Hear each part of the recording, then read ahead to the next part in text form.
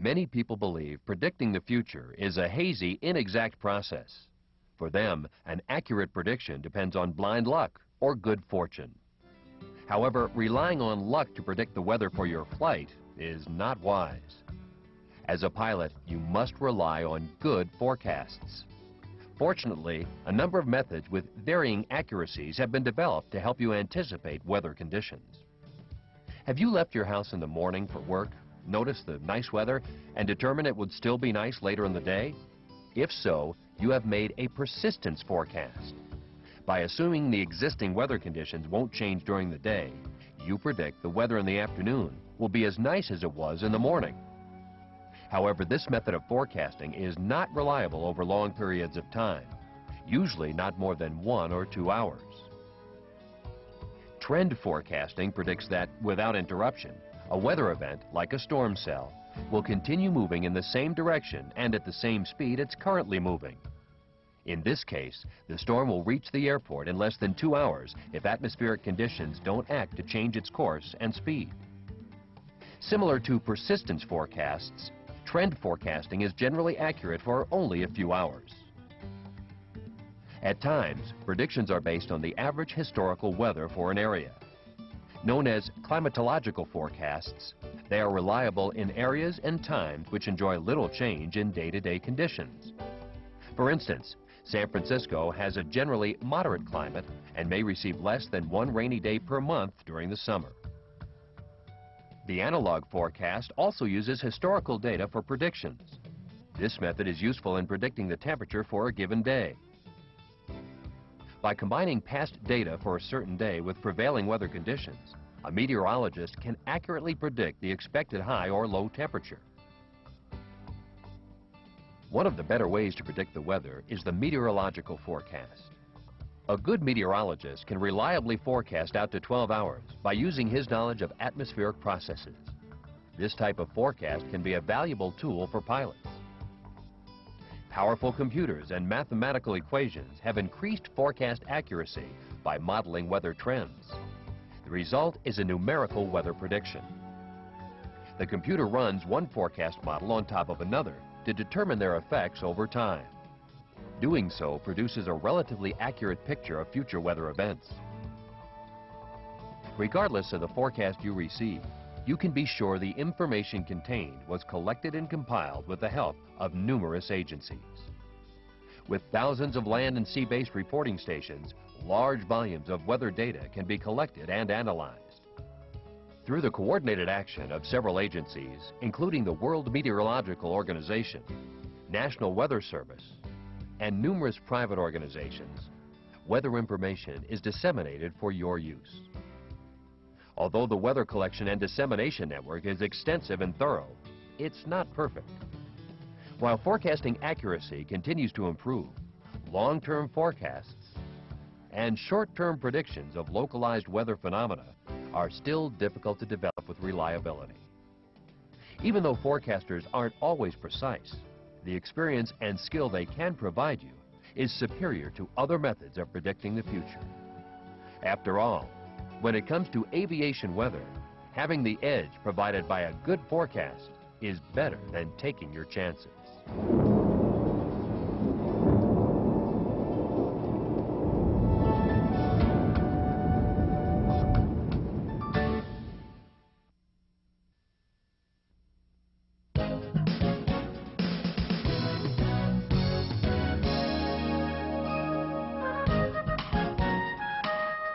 A weather check is not only an important part of your pre-flight planning, but is required for any flight not in the vicinity of an airport.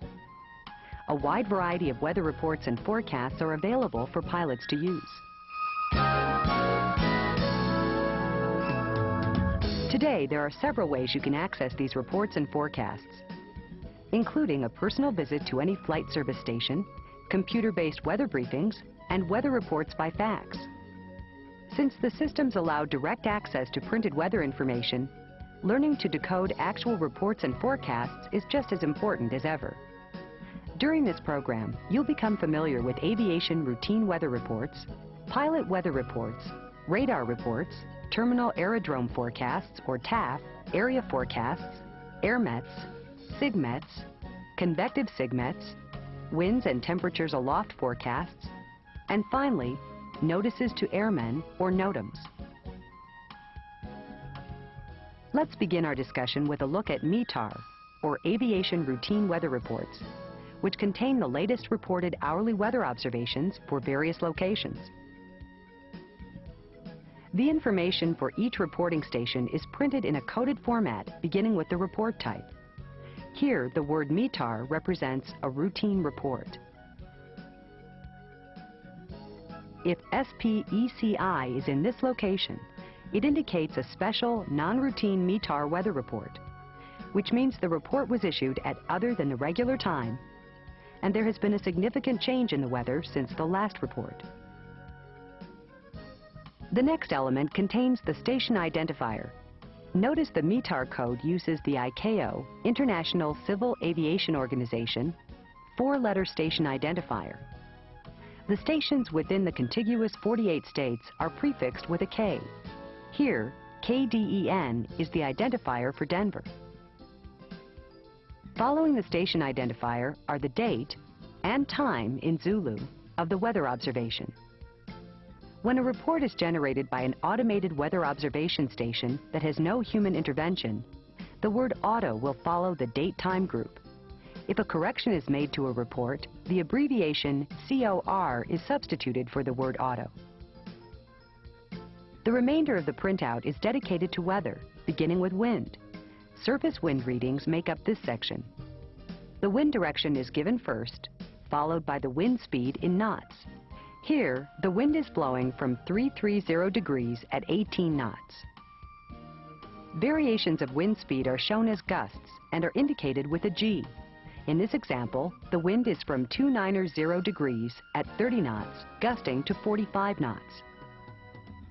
If the wind direction is variable and the velocity is 6 knots or less, it is noted by the prefix VRB.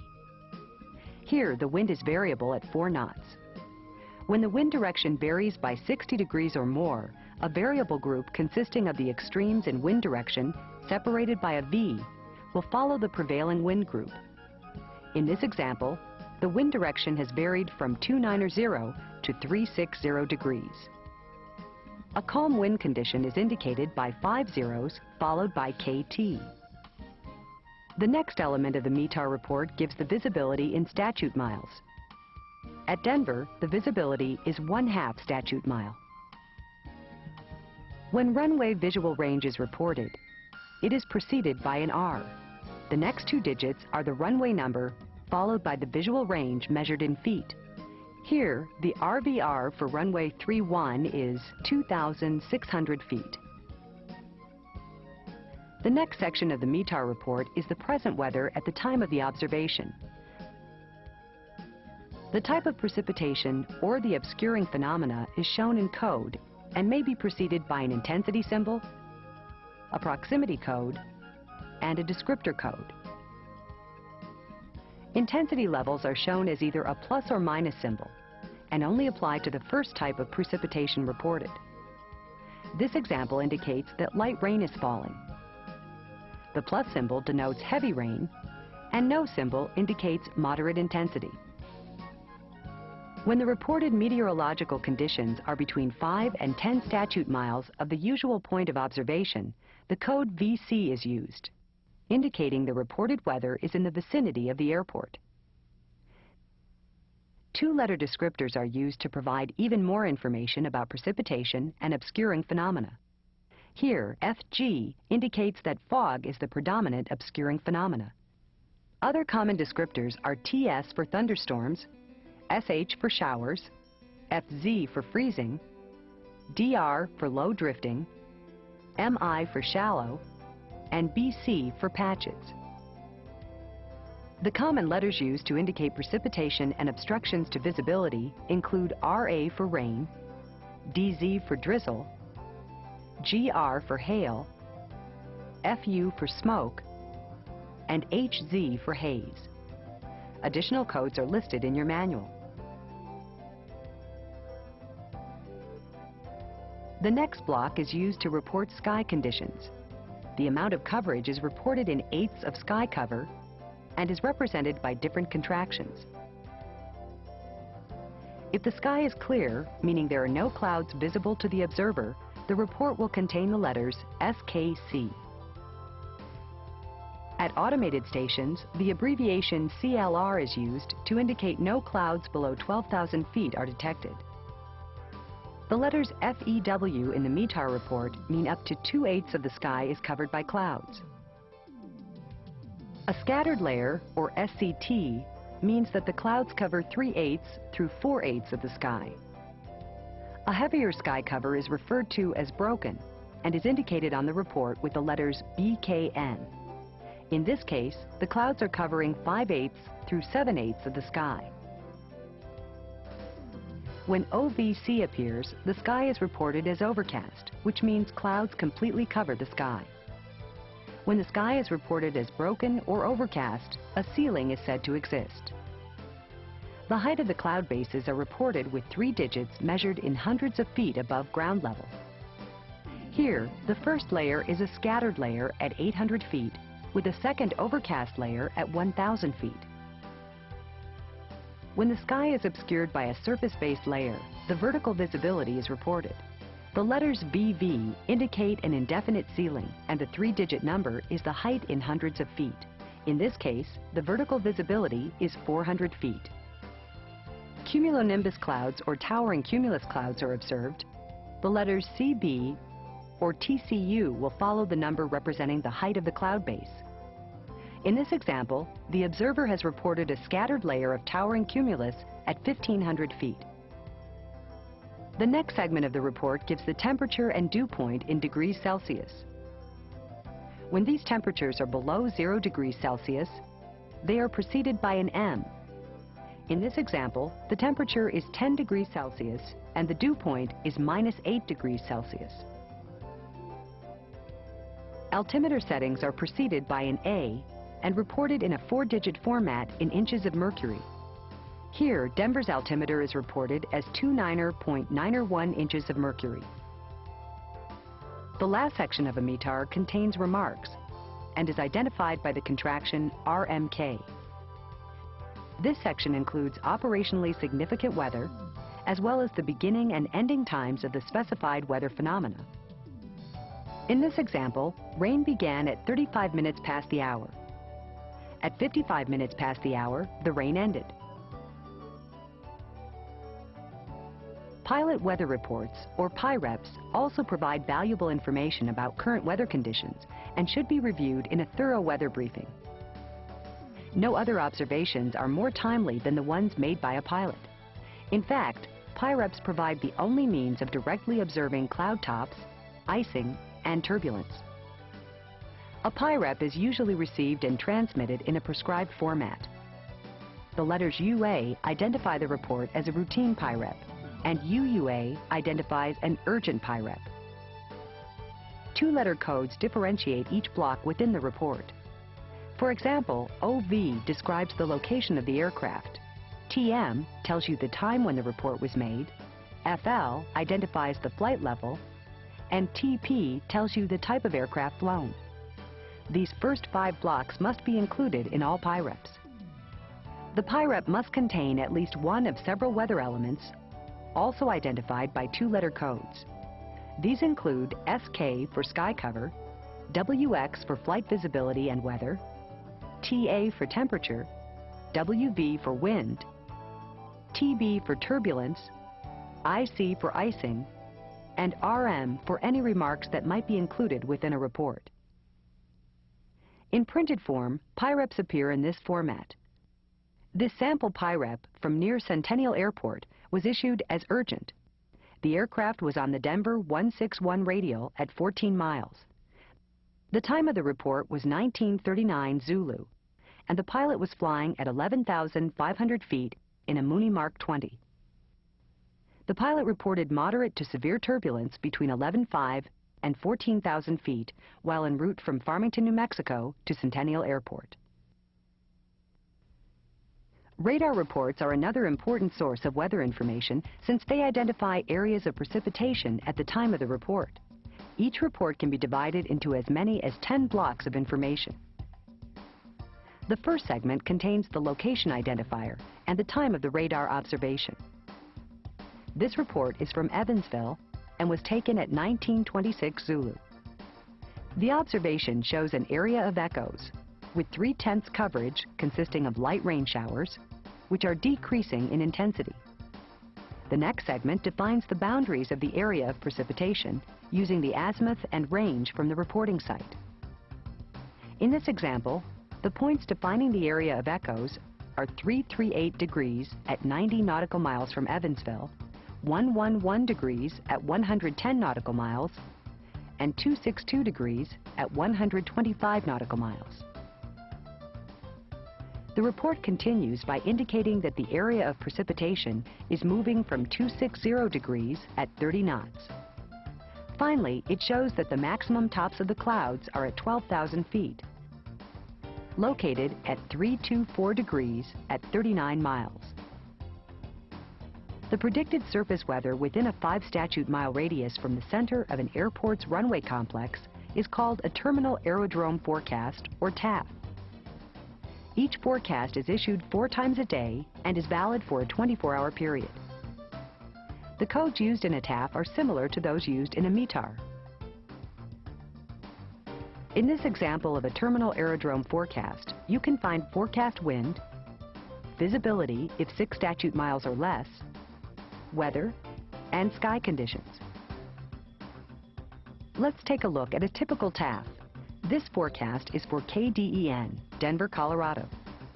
Following the 4-letter station identifier is the date and time of issuance. The first 2 digits are the date, immediately followed by the time in Zulu. This forecast was issued on the 9th of the month at 1745 Zulu. The next group indicates the valid period. In this case, the forecast is valid on the 9th of the month from 1800 Zulu through 1800 Zulu on the following day.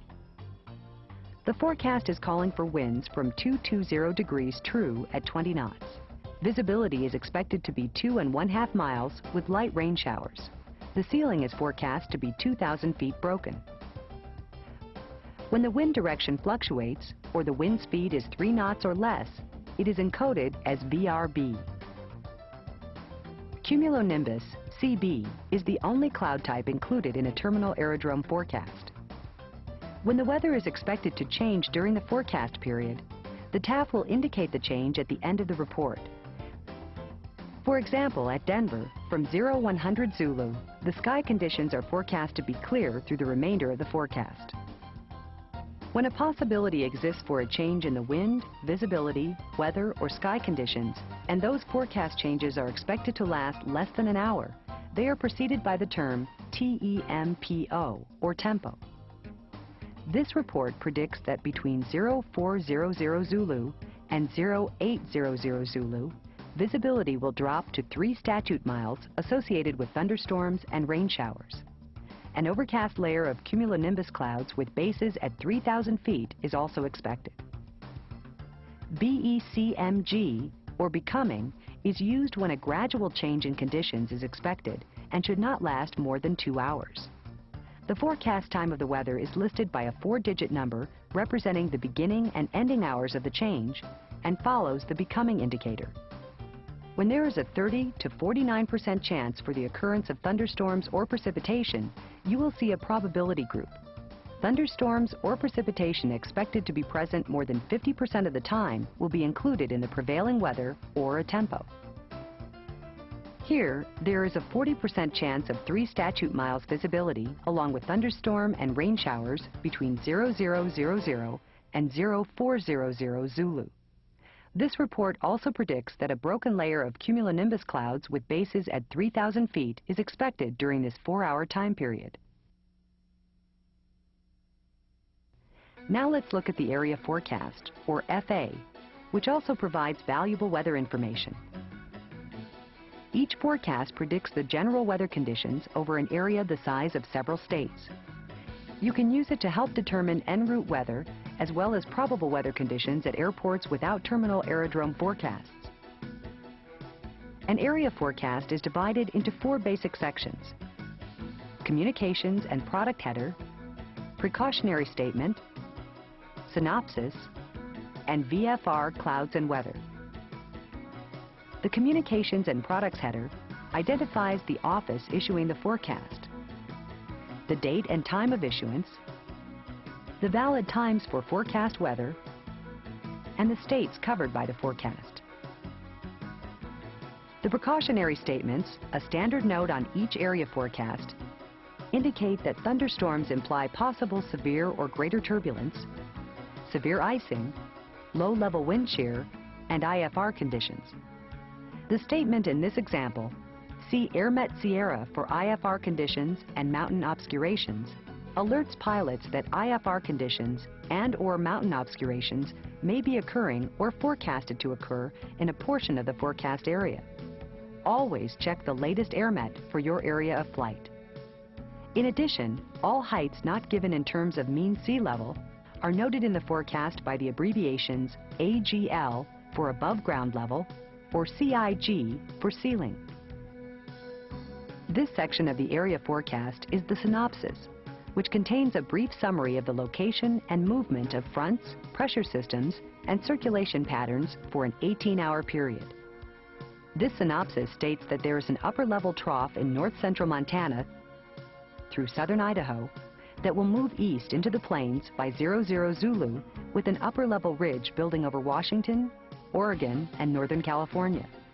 There is also a surface high pressure over eastern Washington and northern Idaho that will build southeastward into southwest Wyoming behind the cold front.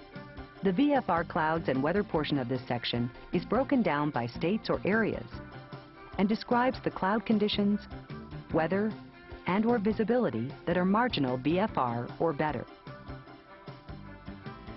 In this example, Arizona is forecast to have scattered to occasionally broken clouds in the northern half of the state.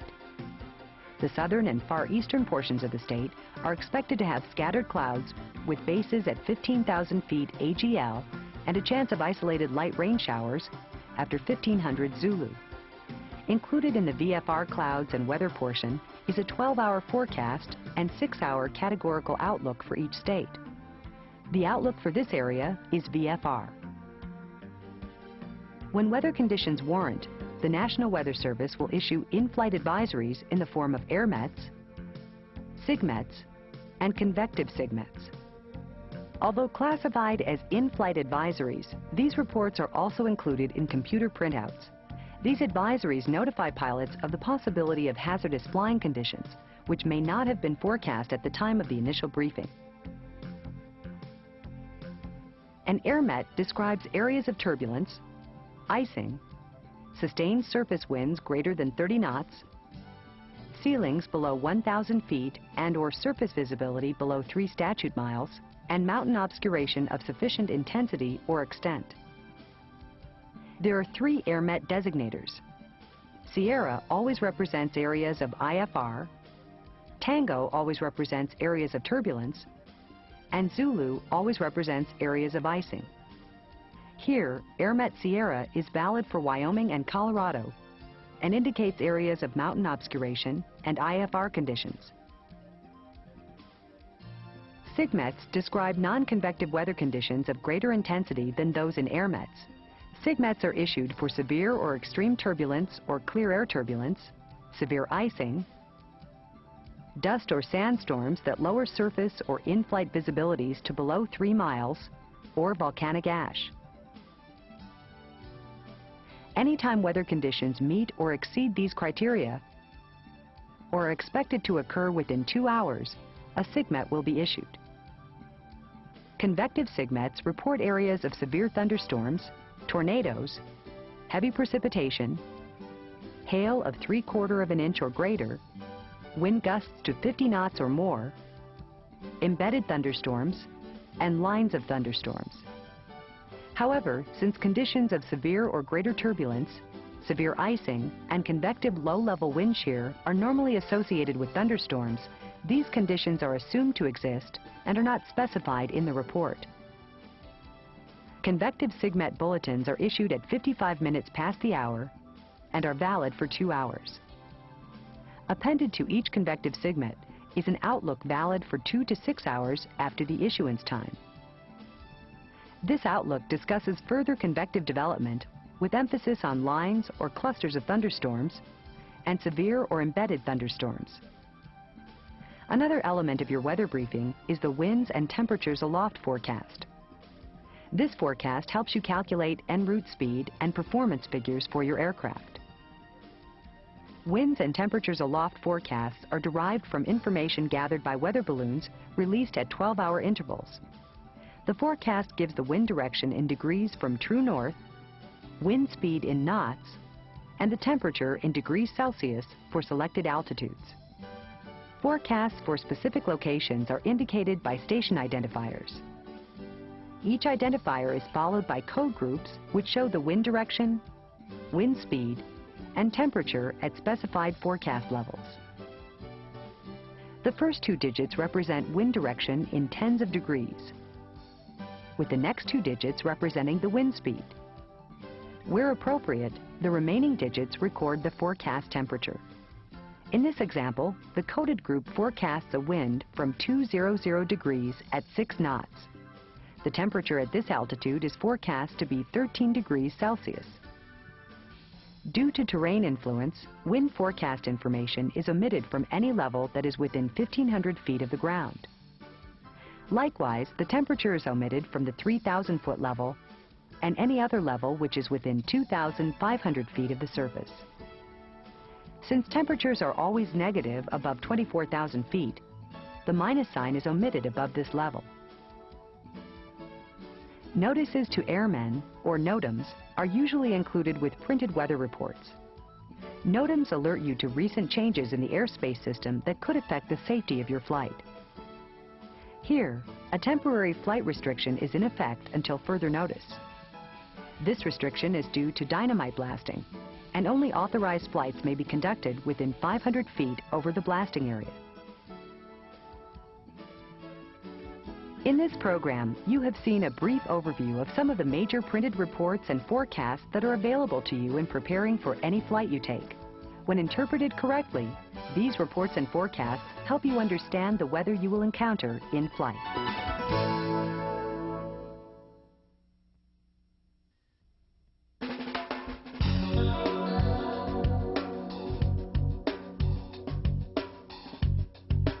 In addition to the printed reports and forecasts disseminated by the National Weather Service, there are also various graphic weather products available for your use. Some of the more common graphic products are the surface analysis, weather depiction, radar summary, and low-level significant weather prognostic charts. These charts are designed to give you the general weather picture over a large geographic region in a glance.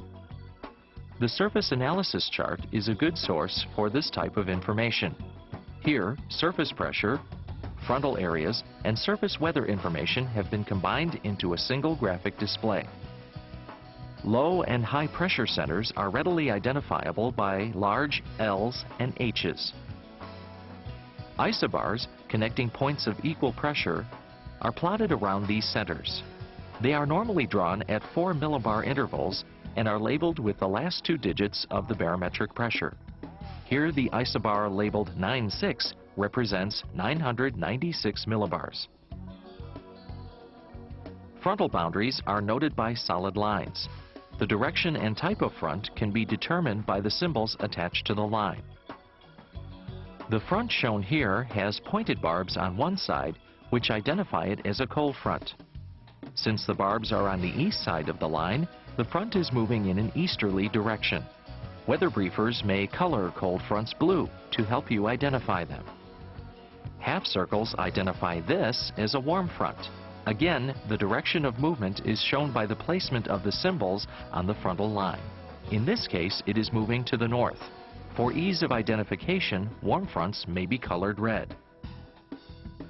A combination of half circles and barbs on opposite sides of the lines is used for a stationary front. The line is usually colored with alternating red and blue segments. A line depicting an occluded front has both symbols on the same side and is usually colored purple. In addition to pressure and frontal information, the surface analysis chart provides weather observations for a large number of reporting stations located throughout the country. For each location, a station model provides the reported weather conditions at the time the chart was produced. Let's take a closer look at each element of the model. The identifier is printed below and to the left of the symbol. LAF represents Lafayette, Indiana. The circle itself is shaded according to the amount of cloud cover that is present. Here, 3/4 of the circle is filled, indicating a broken cloud layer. A wind pointer indicates the true direction from which the wind is blowing. You can read the speed using the barbs at the end of the wind pointer. Each long barb represents 10 knots, while each short barb is 5 knots. In this example, the wind is out of the southeast at 15 knots. A pennant represents 50 knots of wind, while a circle around the station indicates a calm wind. When clouds are present, the level and type will be depicted in the station model.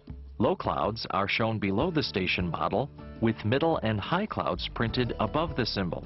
You can find the decoding information for these symbols in various FAA publications and at flight service stations. To the left of the station circle is the temperature and dew point. If there is precipitation or weather obscuring the visibility, the appropriate symbol will be printed between the temperature and dew point figures. The symbol here represents intermittent snow. To the lower right of the station, the precipitation over the last 6 hours is recorded in hundredths of inches. The atmospheric pressure measured in tenths of millibars is shown in the top right corner. You must add the decimal and prefix the number with a 9 or 10, whichever brings the value closer to 1,000. The pressure at Lafayette is 1,018.7 millibars. Below this reading is the amount and tendency of any pressure change over the past 3 hours. At this station, the pressure has decreased 0.7 millibars. To ensure that you have the latest information, you should note the time of the observation. It is shown in a date-time box in the lower left portion of the chart. Then, by comparing the current surface analysis chart with earlier ones, you can get an indication of how the weather systems are progressing. Another graphic display of the weather is the weather depiction chart, which can be very useful in determining general weather conditions and the locations of low clouds and visibility. This chart, like the surface analysis chart, uses a station model to present the reported weather at various locations. However, this model has been simplified, making it easier to read. Cloud coverage is shown in the same manner, but the pressure information, wind, temperature, cloud types, and station identifier are not plotted. Below the station circle is the height of the ceiling or lowest cloud layer in hundreds of feet. This station model is showing overcast skies at 10,000 feet AGL. If the visibility is 5 statute miles or less, it is printed to the left. Weather or obstructions to visibility may also be shown. The visibility at this station is 3 miles in fog. Although pressure and wind information is not provided on these charts, areas of significant weather are outlined to help with route planning. Shaded areas indicate IFR conditions and contain ceilings less than 1,000 feet and/or visibilities less than 3 miles. Areas of marginal VFR weather with ceilings between 1 and 3,000 feet and/or visibilities between 3 and 5 miles are shown in solid lines with no shading. Finally, weather depiction charts also give the position of fronts. This frontal information, when added to the areas of IFR and marginal VFR weather, will give you a very good picture of the general weather affecting your route. The radar summary chart is another graphic display that is frequently used by pilots and briefers. It is used to identify large areas of precipitation and hazardous weather that could affect your flight. Radar summary charts are developed by using reflected radar energy or echoes of the precipitation areas. The more severe the precipitation, the stronger the echo. Each radar observation station is then combined into one hourly map. The strength of the echo returns is shown by solid lines surrounding shaded areas. The outermost line indicates precipitation that is light to moderate. A second line within the echo depicts heavy to very heavy precipitation, while a third line shows where intense to extreme precipitation exists. A solid single line shows a line of echoes with the boxed SLD indicating that the echo coverage is 0.8 or greater along the line. The direction of movement of an individual cell is indicated by an arrow. The speed, 45 knots, is shown at the point of the arrow. The letters NE indicate areas with no echoes, while the letters TRW stand for thunderstorms and rain showers. Echo tops are encoded in 2 or 3 digits. You will need to add 2 zeros to determine the actual altitude. For example, the top of this cell is at 34,000 feet, and the top of this one is 19,000 feet. Because it is assumed that all precipitation displayed on the chart reaches the surface, the chart does not include a symbol to show the base of the echoes. An area which is under a severe weather watch will be marked with a dashed box and an alphanumeric identifier. In this case, WS0006 identifies this as a severe thunderstorm watch area. When an area is marked with a WT, it is identified as a tornado watch area. When using a radar summary chart, remember that radar only detects areas of liquid or solid precipitation. It will not, for instance, show areas of fog, and the actual cloud tops may be higher or lower than the figures shown on the chart.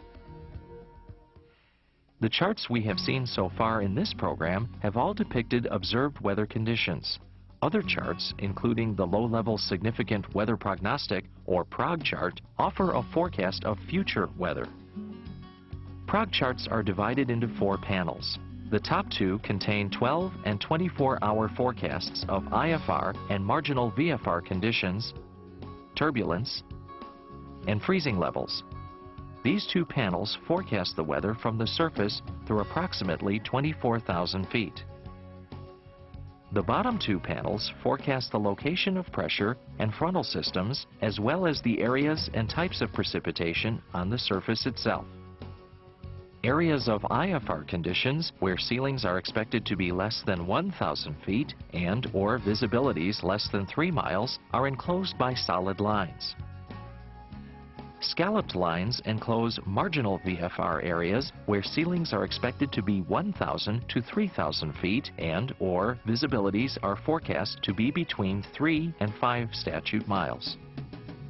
Areas which are forecast to have moderate or greater turbulence are enclosed by dash lines and contain symbols indicating the intensity and altitude of the turbulence.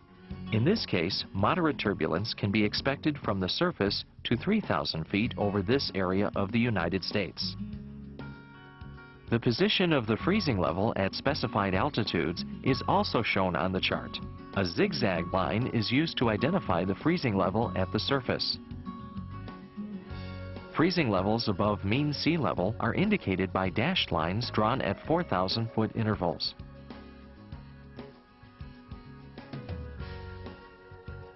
On the lower panels, fronts and pressure centers are presented in the same manner as they are on surface analysis charts. In this example, this high has a barometric pressure of 1,022 millibars. Solid lines are used to denote areas of precipitation. Symbols are inserted to denote the type of activity expected. For example, 2 dots indicate rain, while 2 star symbols represent snow. A mixture of precipitation is indicated by showing 2 pertinent symbols separated by a slash. These symbols represent rain showers and thunderstorms. A bold dash line is used to separate precipitation with contrasting characteristics within an outlined area. For example, this dashed line separates an area of snow from an area of rain. Continuous precipitation is a dominant and widespread event, and therefore is shaded. Intermittent precipitation is a periodic and patchy event and remains unshaded. Shading is also used to denote the amount of precipitation projected in a specified region. Areas with more than half coverage are shaded, and half or less coverage unshaded. The charts that have been presented in this program are but a few of the graphic weather products that are available for your use. As we have seen, charts of these types are very useful for obtaining a brief, general overlook of the existing and forecast weather along your intended route of flight and the surrounding areas.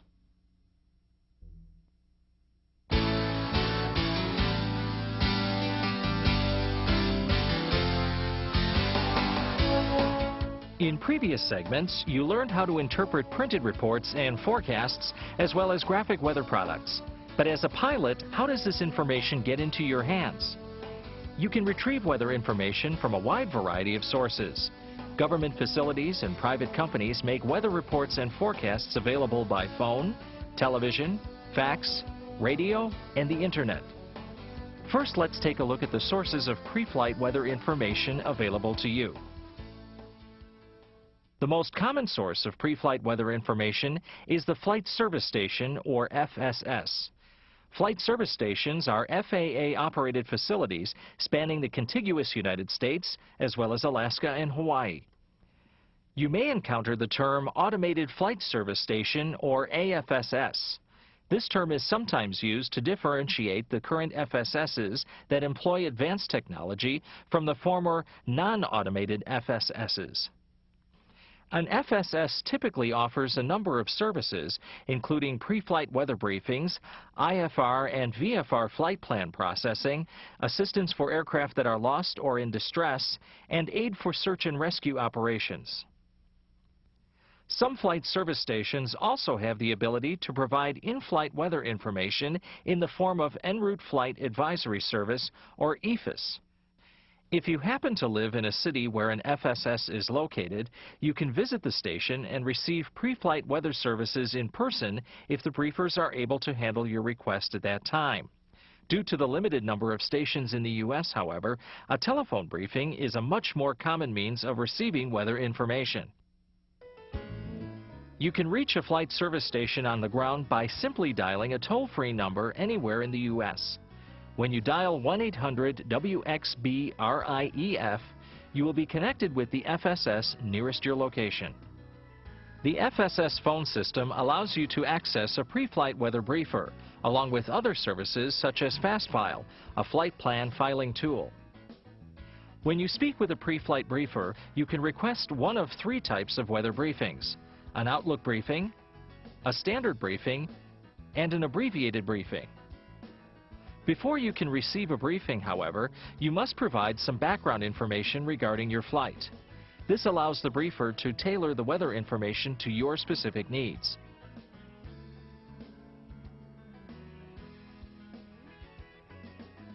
An Outlook briefing is used when your departure is 6 or more hours away. This type of briefing is very useful for getting an overall picture of the general weather trends that may affect your flight. As your departure time nears, a standard briefing is necessary to obtain the most complete and in-depth weather data. A standard briefing is comprised of 12 separate and sometimes lengthy elements, so be prepared to write when you call. The briefer normally provides you with the following information: reported and forecast adverse weather conditions, information regarding whether or not VFR is recommended based on the current and forecast weather, an overall synopsis of weather systems, the current weather conditions, the en route weather forecast for your route of flight, the forecast for your destination airport, the winds and temperatures aloft forecast, NOTAMs,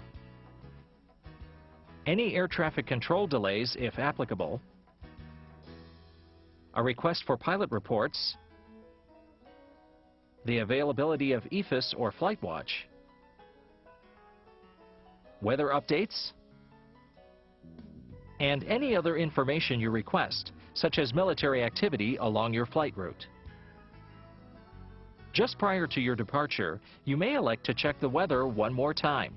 An abbreviated briefing allows you to request one or two specific items and be advised of any changes in the weather since your last briefing. To expedite this briefing, be sure to include as much background information as possible, including the time and source of your last briefing. If you do not need to speak with a weather briefer, but you would like current weather information to aid in your pre-flight planning, some FSSs offer the Telephone Information Briefing Service System, or TIBS. You can access the TIBS recordings using the FSS 1-800 number. Typically, these recordings include route and/or area briefings for specific locations in the FSS region. This recording prepared at 1408 Zulu. Briefing summary of current weather in eastern Colorado. Valid until 1500 Zulu. Summarized current conditions. A few clouds at 9,000 to 11,000 and high scattered cirrus. Visibility is unrestricted. Winds are generally northwesterly to northeasterly. The TIBS system is recommended for preliminary briefings only and should not replace a standard weather briefing. If you have any questions about the recorded information, you can remain on the line to access a weather briefer. Be sure to provide the briefer with any background information in order to expedite the process. Another system you can use to receive complete weather briefings is the Direct User Access Terminal Service, or DUATS. DUATS is a free service that can be accessed on the internet or with a modem and a 1-800 number. You can obtain all the items of a standard weather briefing through DUATS, as well as selected reports for specific locations. You can also file both VFR and IFR flight plans. DUATS, however, does not provide any details on military activities. You'll need to contact a flight service station for this information. You are required to have a current medical certificate to access the DUATS system. Further information regarding the DUATS service can be found in the Aeronautical Information Manual. In addition to DUATS, a number of organizations offer weather information by phone or on the internet. While many of these sites and services are free, some require membership or specific user fees. Just one of many internet sites providing weather information is the National Weather Service website, which is operated by NOAA, a weather service branch of the U.S. government. While websites are excellent sources of pre-flight weather data, the information presented may not be the most up-to-date and should not be used in place of a complete weather briefing from an FSS or the DUATS system. Jeppesen also provides several weather resources for pilots, such as JEPFAX, a worldwide weather fax service available for a small user fee. A complete listing of Jeppesen weather products, including JEPFAX, can be found at jeppesen.com or at flightneeds.com. Now that you've discovered where to obtain weather information prior to flight, let's explore how you can get updated weather information while airborne.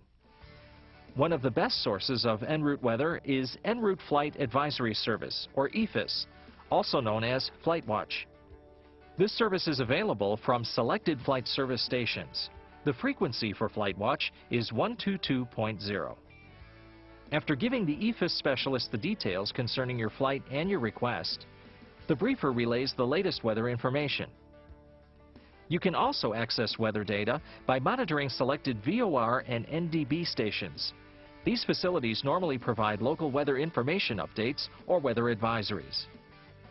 One such source of en route advisories is the Hazardous In-Flight Weather Advisory Service, or HIWAS, which is continuously broadcast over selected VORs.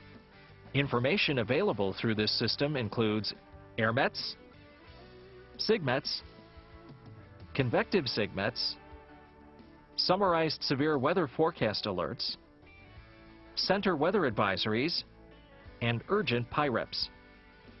The nav aids and frequencies used for HIWAS can be found in the Airport Facility Directory.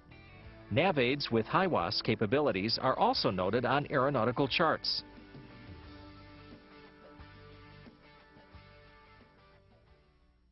HIWAS for Miami Miami Center area, recorded at 1845 Greenwich.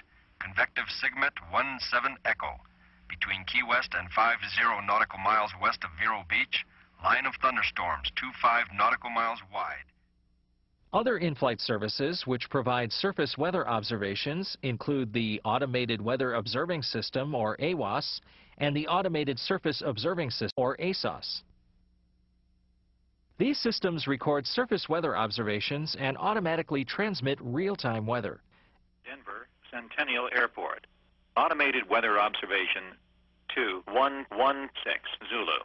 Wind 040 at 12.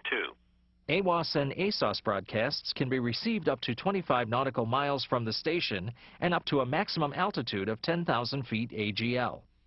These stations are also accessible on the ground by phone.